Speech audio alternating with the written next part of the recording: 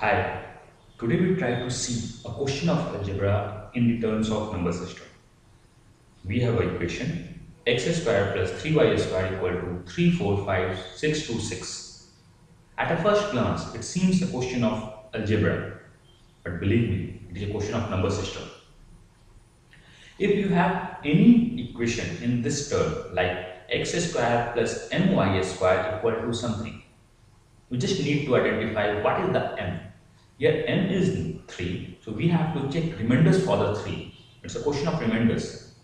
We know when x is divided by 3, say when x divided by 3, the remainders are either 0, 1 or 2.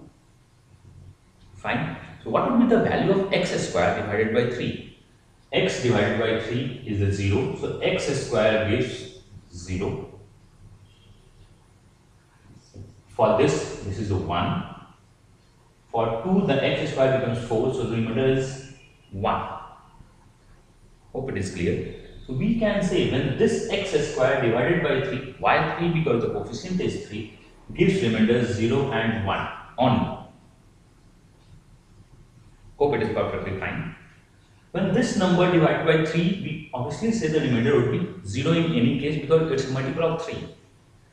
Here we have a plus sign. So we have two cases. 0 plus 0 is 0. 1 plus 0 is 1. So when the LHS divided by 3, remainder would be either 0 or 1. We cannot get any other remainder. Check the remainder for the RHS when divided by 3. When we divide this number by 3, our remainder is 2. So we can say for any integral value of x and y, we cannot get LHS equal to RHS since we cannot equate two different remainders.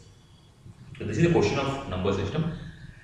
When we can get few equal values, then we convert it into algebra, use number system again and get the answer. I hope it is clear to you. When you have any question in any examination is like x square plus my square is something, first check with the remainder of by m. Most of the time they won't match.